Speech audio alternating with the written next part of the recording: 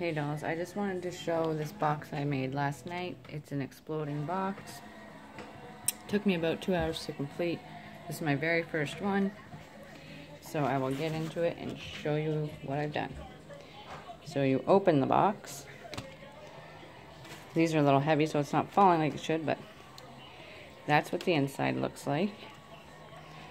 And if you look here, it says fall in love with as many things as possible, and I put little jewels.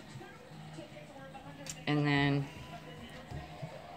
here I used a stamp, and these say do more of what makes you happy, little wooden veneers. And this one, sorry I have to keep turning, this one over here says collect beautiful moments, so you can put pictures in there, pictures in there, pictures in there. And same with that one, and then you come over here. That's supposed to be on there. You have an accordion file system, and then another little booklet to put pictures. And then over here, you undo this, and it has a accordion, or I forget what they call it, accordion flip, to put pictures. And in here there's a pocket with a tag.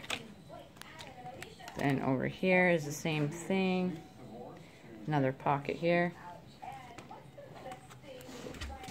And then this last one is another accordion pocket that you can hold tags.